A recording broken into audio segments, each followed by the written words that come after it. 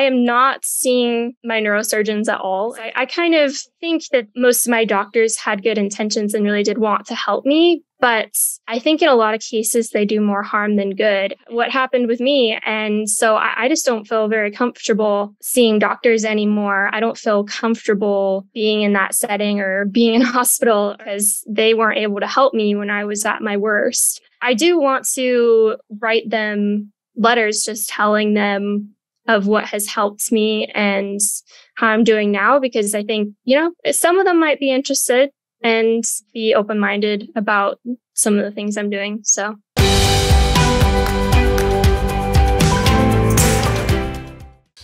Okay. Good morning, everybody. Happy Thursday morning. We've got Rachel with us. Rachel, good morning. Yes. Perfect. Well, good to see you. Where are you located, Rachel?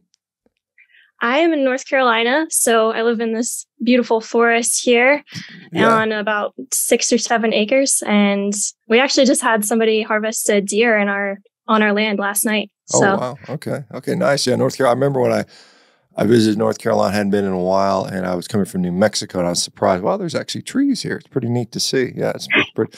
They do a lot of They used to do a lot of furniture manufacturing in North Carolina. It used to be like, I don't know if it's still. I know High Point, North Carolina, is a big furniture manufacturing place. Well, welcome. Thank you for taking the time to doing this. And I understand you've got a kind of an interesting background story, and so I'll let you just get started. Tell us a little bit about yourself. You're growing up and what's going on and how things have gone for you. Yeah, thanks for having me. So I'm 27 years old, and over the last 6 years or so, I have, for the most part of that time, been very sick. And prior to that, I was pretty healthy. I had a couple of health problems growing up. I had celiac disease. But once I went gluten-free, then everything seemed to go well. And when I was in college, my last year of college, I started getting all sorts of unusual neurological symptoms, and those just progressed as the years went on. And I was diagnosed with hypermobile Ehlers-Danlos Syndrome, dysautonomia or POTS, celiac disease, intracranial hypertension, Chiari malformation, tethered cord syndrome, cervical instability. I'm probably missing a few, but the list kind of goes on there, as well as chronic Lyme disease. And so over those years, I saw dozens of doctors and specialists. I went to the Mayo Clinic. I saw top neurosurgeons. I saw top doctors for Ehlers-Danlos Syndrome. And while I'm thankful that I was able to see those doctors, they ultimately didn't really help me. And I actually had 5 brain and neurosurgeries during that time. I had a craniocervical fusion, C0 to C2. I had a Chiari decompression surgery. I had a tethered cord release surgery. And I had 2 venous stents placed in my brain, in the right transverse sinus and the superior sagittal sinus, to try to lower the intracranial pressure in my brain. And while some of those treatments did provide some temporary relief in some cases, as time went on, I just continued to get worse. And a couple years ago, I sort of decided to go a different route with how I was approaching my health and looking for answers and looking for a better quality of life. And I decided to go a more natural route and be more open-minded, and have come across a lot of things that have really helped me, including the carnivore diet. So, well, that's a lot of stuff for 26 years. I mean, gosh, all those neurosurgeries, the craniotomies and things like that, and you got to fusing your occiput to C2 is pretty. Kind of interesting to say the least. What were the symptoms you were having to all these things? Because I mean, when they're doing all these extensive surgeries, it had to be for something. It was impacting your life in what way? What couldn't you do, or what kind of struggles were you having? It impacted my life in every way. I was completely debilitated with symptoms, and have a whole long laundry list of symptoms. But some of the main ones were severe migraines and headaches, severe neck pain, pressure behind my eyes. I had weakness in my legs. I was having non-epileptic seizure episodes, tingling and numbness in my lower extremities, really loud ringing in my ears. I was super, super sensitive to lights and sound. And at my worst point of illness, I often would have to just lay in a dark, quiet room. It affected my walking. Unless it was just around the house, then I had to use a wheelchair. A lot of the time, I actually needed help walking around the house, depending on what kind of day I was having. I was essentially bedbound, spent, the better part of several years just in bed. Yeah, that's a tough quality of life. Were you prescribed a lot of medications? Were pain medications and migraine medications and seizure meds and all that stuff? Were you on a bunch of meds? Yeah, so I tried a lot of medications. I've always been really sensitive to medications, and a lot of times the side effects for me would be pretty strong, and it wouldn't help very much. And so I tried a lot of medications, but I didn't stay on too many. I also had adrenal insufficiency, so I was on a daily dose of steroids. And that was a really interesting journey as well. But I am completely off of all medications now and doing well. So, I mean, well, that's wonderful to hear. I mean, gosh, and you think about there's other people that, in similar circumstances, and everybody's a little unique, but there's other people that, have debilitation. And so at what point did you say, hey, this medical route, these drugs, these surgeries is just not getting me where I want to go? What was the straw that broke the camel's back where you just said, hey, I'm going to take matters into my own hands. Thank you guys for whatever you did for me, but it didn't really help that much. Yeah. What was the decision point? I would say about 3 years into my journey, after I'd had my last neurosurgery, I was being suggested to have more surgery and to have a shunt placed in my brain. And it just didn't feel right. And I was so sick. This was about a year after my Chiari and cervical fusion. I was just in the worst state that I had been in. And I just thought, hey, these surgeries were all supposed to help me so much. They really didn't. And so I just thought there has to be something else. Like, this route is not getting me anywhere. And so I really started to look in other directions for healing. And something interesting too is that during several of my neurosurgeries, my surgeon said that I was one of the worst cases that he'd ever seen with brainstem damage.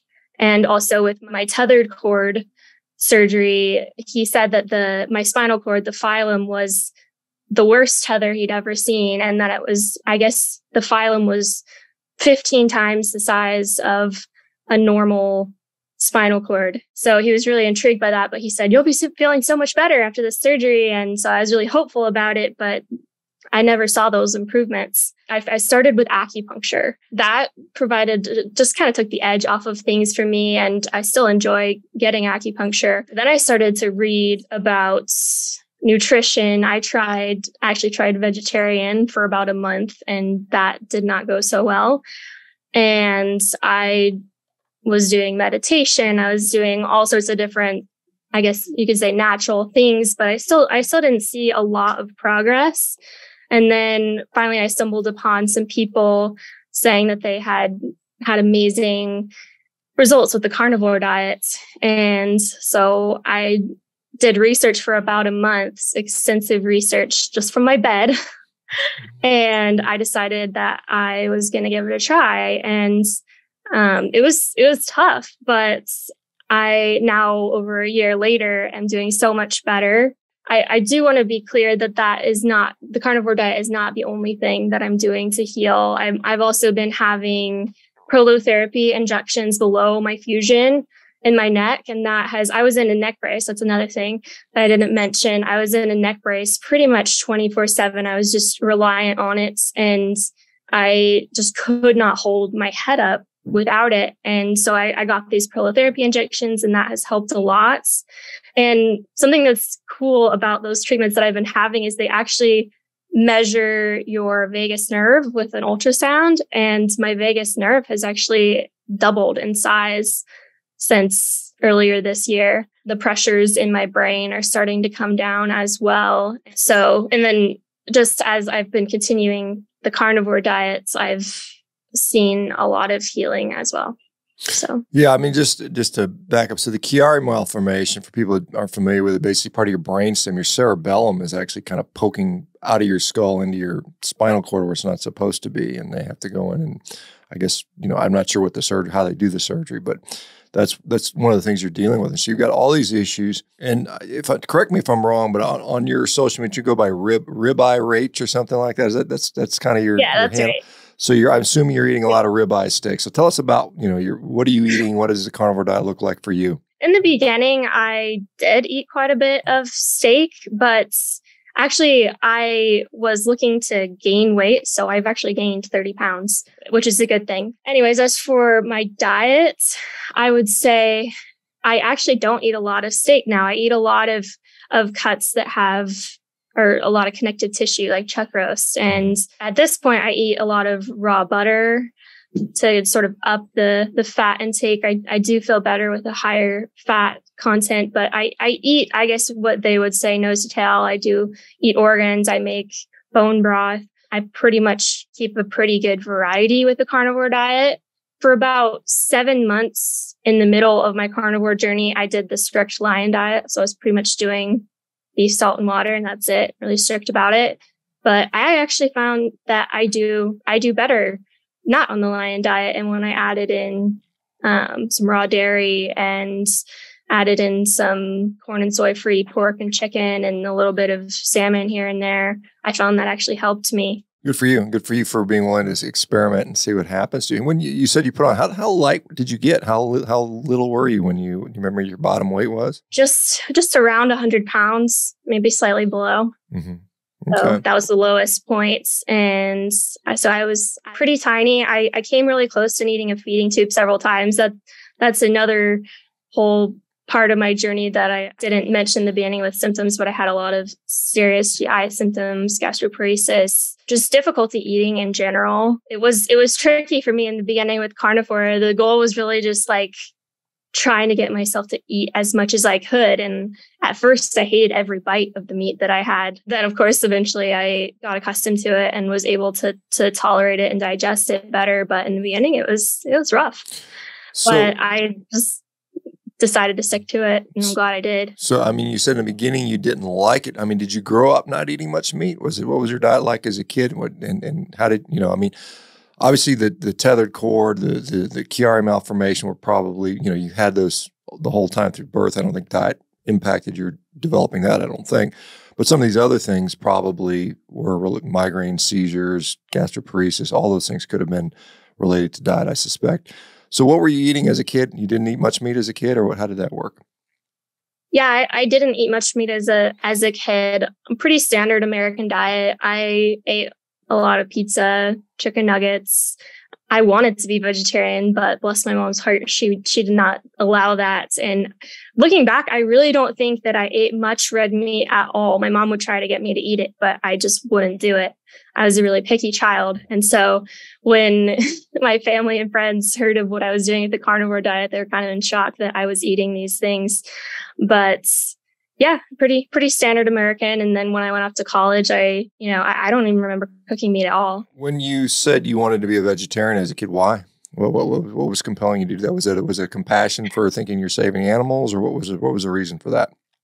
It was a mix of loving animals as well as just not liking eating meats. I think my palate was just tainted by processed foods, and I just wasn't a big fan of eating meat. Yeah, it's kind of interesting because a lot of, plant-based people, vegans will say the only reason you eat meat is because you're selfish and you only care about what your taste buds. And I'm like, if I only ate for taste buds, I'd be eating chocolate cake all day. I mean, I still think chocolate cake tastes better than meat to me, but I mean, meat tastes pretty damn good. And it's kind of funny because, the first thing you said is somebody got a deer here, somebody harvested a deer on your property, which, is definitely a change in, I guess, beliefs or thoughts or understanding the value of why we maybe eat these animals is because they nourish us in such a way. And that's what I would argue, designed to do. Let's talk about a little bit the family. So when you say, hey, I'm going to go to this carnivore diet, do they think, oh, she's just doing another crazy thing? She was vegetarian. How did they respond to that? And then I guess I mean, clearly, I assume, if you were bedbound for 2 years, somebody had to notice something's gotten better, right? I mean, someone noticed this. What did they say? Oh, yeah. Yeah, definitely. So my family was thankfully really supportive of it. And I think they kind of trusted that I had done research on it. My dad actually, at the time, my husband and I were living with my parents while we were looking for a house. And my dad kind of did it with me, which was nice to have somebody to do it with. And in the beginning, I wasn't well enough to cook my own meals, so my family had to help me out. There wasn't really much of an issue there. And I was so sick that I wasn't really going out to socialize and seeing much of other people. And so really, when my friends saw the difference in me, they were excited about it and interested. And, some people probably thought I was crazy, and that's okay. Overall, people just saw a really big difference in me. And like when I have extended family members come into town to visit, they just a lot of times can't believe the difference in just how I look and how I'm doing and how I'm able to sit up and be around people and enjoy time with my family. So. Yeah, I mean, it's, I guess I've seen your social media, and I know there's like pictures of you with a walker and, wearing a neck brace and, obviously struggling to just do the basic things of life. How much have you gained, and what do you still have to do? Where do you still need to get to? That's a good question. So I would say I've gained about maybe 25 to 30% functionality of where I was at before I got sick. But compared to where I was at my worst, I kind of like to compare it to, like a battery percentage of a phone, like what my functionality was. I was pretty much at like a 1%. At 25%, that's huge. So my life just looks completely different. I barely have to spend any time in bed. I'm able to cook all my own meals. I'm able to help clean the house. I'm able to go on walks. I walked my first mile earlier this year. I think in April, I walked my first mile. So I go on a walk every day, and I just started to do some more strength exercises. So I joined the local gym last week, and I'm starting to start with some weights. And actually, prior to becoming sick, I was a competitive rock climber. I was a rock climbing coach. And so I was very physically strong. So I'm really looking forward to getting that back and hopefully getting back to rock climbing in the next months. So. Wow, that's pretty amazing. That sure is. You had some major issues. Any other sort of quality of life things? I mean, some people talk about skin and hair and digestion and, mental health. Any of those things been impacted by this? I would say my skin has always been pretty good. That didn't affect me too much with my illness, and my hair has always been really thick, but I've noticed that it has gotten thicker and it is growing faster, which I don't necessarily want, but it is a good thing, I guess. As for sunburns, I don't really get sunburned, even though I'm super pale. I'm guessing that's probably the seed oils being taken out. As for mental health, I didn't struggle with too severe of mental health issues, thankfully, during my chronic illness journey. I wasn't really depressed. I did have little bits of anxiety here and there just from medical trauma and whatnot, but that has improved some. So how about the gastroparesis? And for those who don't know, explain to people what gastroparesis is for people that don't know that term.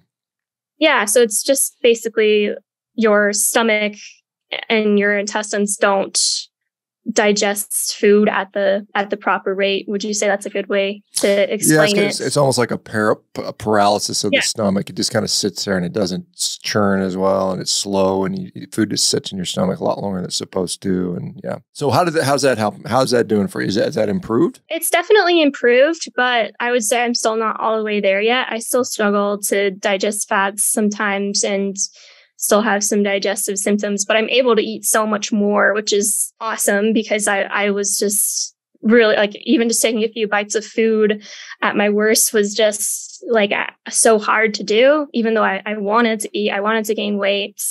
I didn't have an eating disorder. I'm really thankful that I'm able to eat a lot more. Something that has also helped me a lot is I've done this brain retraining program. Basically, you're doing a lot of visualizations of yourself being healthy, doing things that you want to be doing. And that's kind of, I think, helps get my body out of that chronic fight or flight state and allow me to get to a place where I can start to heal and start to digest my foods better. That's been another really important part of my healing as well, in addition to the diet. Hey folks, it's Dr. ShawnBaker here. If you guys are enjoying these success stories, well, you can become your own success story. You can do that by heading over to CarnivoreDiet. You can sign up for a free 30-day trial and get started today. We're looking forward to supporting you. Our community is wonderful, and we'd love to see your success.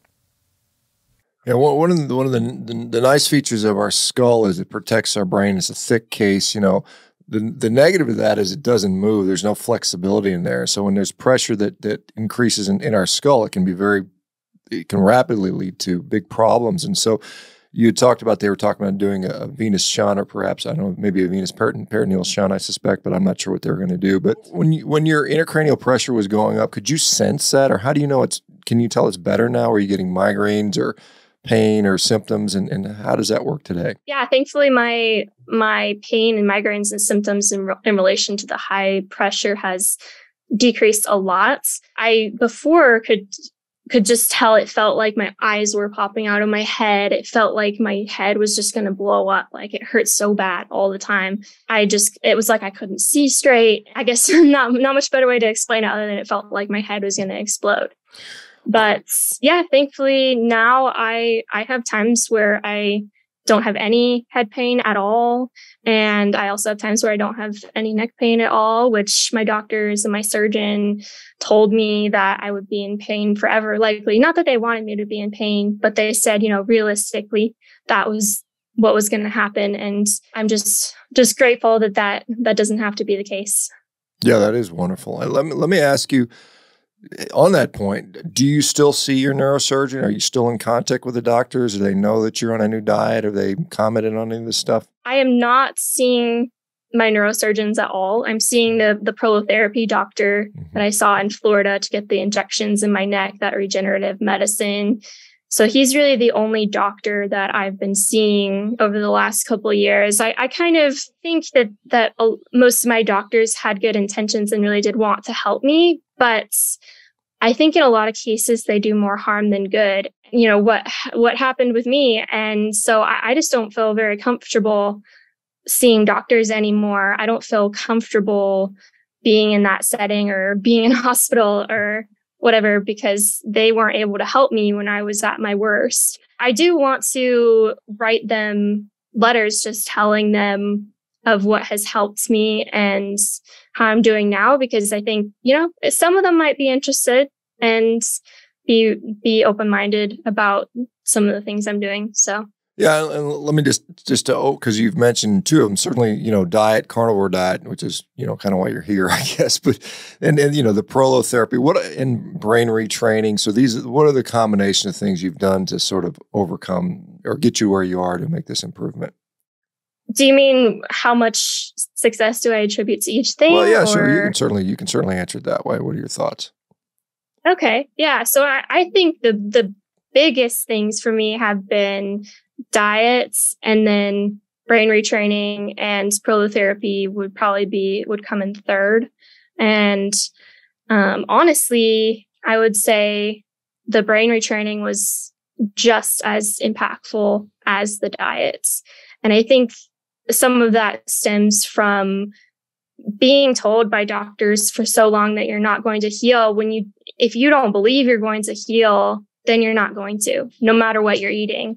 Then, it's just not going to be possible. And when you're told for so long you have these incurable diseases, then that kind of, you have to retrain your brain to realize, no, I can heal. And that was a really big turning point for me in my healing journey, when I realized that I could get better. And I was always positive. I was always hopeful that I would have a better quality of life than I did then. But I thought, this is going to be something I'm going to have to deal with for the rest of my life. But when I just sort of let go of those limiting beliefs and started to let myself fully believe that I could heal, that was a turning point for me. Yeah, I think the point you're making about actually having a belief and that's shown about any intervention. If you don't believe it's going to happen, then most likely you're going to reduce the likelihood of being successful. So you have to have some sort of conception that you can heal to be able to do that. So good for you for doing that. Have you ever been tempted to say, hey, I'm going to try to add, whatever fruit or, that's just pretty popular now, people adding fruit. Have you added things to the diet? And if so, have they been problematic for you, or have you played with that at all? I was really, really strict for the most of the year. I didn't deviate at all or try anything else at all, just because I wanted to just give my body the best chance that I could to let it heal. And I didn't want to set myself back by trying other things. But in the last couple of months, I've been a bit more okay with having a bite of something else here and there just to see. At first, I did react pretty negatively to trying other things, but now I think the brain retraining has helped with that as well, because I think sometimes people, all they hear is carnivore diet related stuff. And so they almost get it in their head that if they eat anything else, that they're just going to have reaction to it. And because they think that, they do. With the brain retraining, I've been able to introduce some other foods without any reaction. But I really I like the simplicity of carnivore. And so I typically do 100%, but I'll have a strawberry, or I'll have a small bite of something that's like a whole food. I'm not going to have anything with seed oils. I'm not going to have anything with sugar. Those are pretty non-negotiable for me. But I also tried a little bit of honey. That was another thing that I tried. Sometimes I can tell I have a little bit of a reaction, but not too severe anymore. Yeah, so you keep it in very small amounts and avoid the garbage that most of us eat, like you would have been eating in college and all that stuff for sure. As far as your goals at this point, you said you want to get back to rock climbing. I don't know if family or having a family or having kids or having a career, what are your aspirations at this point? And are you continuing to see progress on a weekly basis? Are you continuing to get better each week? I don't know about on a weekly basis. Things are up and down, but I'm continuing to go upwards and be on an upward trajectory with my healing. And so I expect to make a full recovery. I expect to be 100% healthy and active and being able to do hopefully all the things that I used to do. And as for goals, I do want to be a mother one day. I do want to have kids. I look forward to that because for so long, I didn't think that would be a possibility. And then as for like athletic goals, I'm hoping to be able to climb again. And actually my neck stuff is kind of what's still holding me back from being able to climb again, but it's gotten so much better. So I am thinking that I'll be able to climb again and be able to enjoy that. I really enjoy, skiing, hiking, all those things and traveling. So yeah, I just hope to be able to do everything. Yeah, just get back to kind of a normal life for sure. And, it sounds like you're well on your way.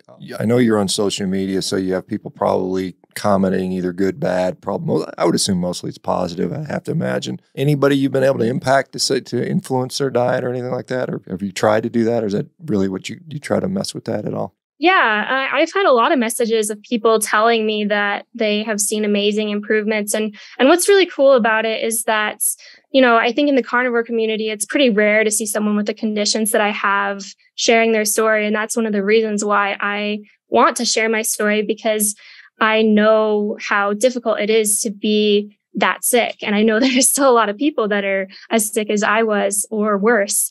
I just hope that through sharing, I can impact people and just give them the hope that they are going to be able to heal and have a better quality of life. Even if you don't get to 100%, 90% better is amazing and incredible. And I've gotten messages from probably dozens of people with EDS that said they've gone either animal-based or carnivore and have seen just completely life-changing results. And that to me is just amazing. I hope more people will start to share their story that have EDS or Chiari and dysautonomia or POTS. I hope that more people will share their story, because I think that's a community that really needs hope. Unfortunately, it seems like people are not seeing healing and progress by going to all these top specialists for the conditions that I have. Yeah, I forgot you mentioned the Ehlers-Danlos Syndrome, or the EDS. I mean, that's something that really shocked me the first time I saw someone improve significantly by going on a carnivore diet. I was really, and I remember the interview I did. It was with a physician, an ER physician in, I want to say, the Netherlands, or perhaps I think Denmark actually. And she was, a physician, said, I've got EDS. I wake up every day with dislocated joints. And she went carnivore within a month, no more dislocations. And she's maintained that for several years now, which I think is quite amazing, that something like a genetic connective tissue disorder responds to a dietary change, which to me really just was something that really blew my mind away. And we didn't even touch on your aspect of that. And so hypermobility, were you having subluxations and things like that prior to? Yeah. I had very frequently had subluxations, joint pain. My jaw was dislocated, actually still kind of is, but I had several procedures under anesthesia on my jaw. They wanted to do jaw surgery. Thankfully, I never did that. But overall, my joint pain has decreased so much. It's mostly gone. And I don't see those subluxations or dislocations really at all anymore. And so I think, along with the prolotherapy in my neck was my worst instability. I was completely partially dislocating my neck just from moving. And I think the diet probably was a big part, along with the prolotherapy, to help stabilize my neck again, so I don't have to wear the neck brace anymore. And yeah, it's just really cool, because I think a lot of people that have EDS are told by doctors that they won't get any better. They're going to be sick for the rest of their lives. They're just going to have to try to manage. I just personally think that can't be further from the truth. I think that there's always room for healing and improvement. Yeah, that is. I mean, can you think about, a lot of potential surgeries a person with Ehlers-Danlos would have, stability surgeries, joint fusions and things like that as things go down the road, and you can maybe avoid those type of things. With regard to your neck, I mean, it's got to be great not having to wear a dang brace all the time. I know how annoying and uncomfortable those things can be. I don't know if you had it looks like you had a soft collar, but some of these really rigid ones like Miami J's and stuff are just they're like pain to wear. But I'm sure right after you had the fusion, you had to wear this, I would assume maybe a big brace, I'm guessing. But are you doing any neck specific strengthening exercises? Is that part of the rehab, or was it just diet that made your neck stronger? What are you doing with that? Yeah, so they have me doing neck weights to correct the neck curve, and they've been looking at the x-ray, and I just where this is a strap that goes around my neck, and the weight hangs down behind my back. And I just do that every day for a few minutes. And it's cool. They've been able to show me on the x-ray how my neck is now looking like it's in the right normal position, and it's not, partially dislocating anymore. Also on the x-ray with the prolotherapist, my instability went from severe to mild. It's almost gone now. So. Wow, that's amazing. That sure is. So, what is your, I guess, do you have a favorite food? You said you prefer, more like chuck roast and things like that. Do you have a favorite you're currently eating? I would say brisket is one of my top favorites, along with ribeye. Ribeye is kind of like a special treat for me, but I know I'm Ribeye Rach. I should be eating it every day like you are, but it's more of a treat for me. I don't eat ribeye every day, but I do eat a lot of ribeyes. I have eaten a lot of them. In fact, I've got one cooking right now in the sous vide. So I have got that. I got a ribeye and a couple fillets I'm going to eat today, and then a bunch of eggs. And so you have a husband. What does he eat? Is he eating a lot of meat now, or is he? I'm sure he's like, hey, cool, meat's good. Most guys are pretty down with, eating a bunch of meat. But I mean, how's your husband do? Yeah, he's good. So he is not carnivore. He has eaten a lot more meat, and he's done sort of like low carb and feels better that way, but he's never gone strict. And I think he's really been into completely trying to cut off eating seed oils, and even just seeing benefits with that. He doesn't really have any health problems, but I know when he was doing lower carb, he felt like he had more energy. And so, you never know, but he definitely does after I started eating carnivore, definitely does eat more meat. So he did go vegetarian with me when I did the vegetarian, but he hasn't done the full carnivore yet. So interesting. I wonder how much he liked the vegetarian. Looks like he didn't stick with it, so he must not like it. No. Neither of us did. Thankfully, it was only a month or two. Yeah, the interesting thing about seed oils, because I know there's a lot of people. It's a sugar, it's a seed oils, it's this and that, and I always, I still say I don't know for sure, because I just think it's hard to know for sure. I know when you cut out seed oils, you're mostly just cutting out a lot of processed food, because that's where you mostly find seed oils. It's not like people are out there drinking bottles of Western oil. I mean, some people frying it, but I mean, mostly it just generally means we're cutting out ultra processed food when we cut out those seed oils. So it could be the combination of the whole thing there. It's kind of an interesting thing. So you're out in North Carolina, and I know you're posting on social media fairly frequently. Where do people go to? Well, let me before. Is there anything else you want to share? Because I want to make sure you got to say everything you wanted to say. I don't think so. I mean, I think I just want to encourage people that are in a difficult spot right now that, healing is possible. Our bodies have an amazing ability to heal even from the worst of places. So just don't give up hope and keep believing that you can heal. Well, I have to commend you. You've just got this wonderful, positive attitude. I mean, for somebody who's been through all this, there's a lot of people I could see would be rightly, kind of not so happy, but you seem happy and pleasant. And I guess maybe feeling better is doing that. And thank you for sharing this. This is going to undoubtedly make some people smile and hopefully inspire some people. And you've got so many EDS, migraines, epilepsy, Chiari malformations, tethered cord, gastroparesis, all these things that you're improving with diet and a few other things. So good on you. Okay, so where do people go to find you if they want to look for you and want to hear more about what's going on with you? Yeah, so just Ribeye Rach on Instagram and also Ribeye Rach on YouTube. Okay, and there's no space. There's no space in there. It's just Ribeye and then RACH, yeah. Right? Mm-hmm. Well, thank you so much, Rachel. Appreciate it. You have a wonderful day. Have a wonderful life. I'd love to see how you're doing a year from now and see if you go from 25% to 75% or however long it takes. And good for you and good luck on the climbing and all those great things. So thanks. The rest of you guys, thank you so much. We'll be back tomorrow. You guys have a great day. Bye-bye, everybody. Take care now.